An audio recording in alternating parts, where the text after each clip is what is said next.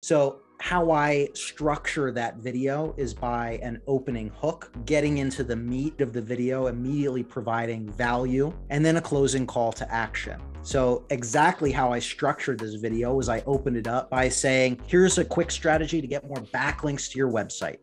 And then I show them a screen record of exactly how I would get more backlinks to a website, how to do research on competitors to get more website backlinks. That's the meat and potatoes of the video.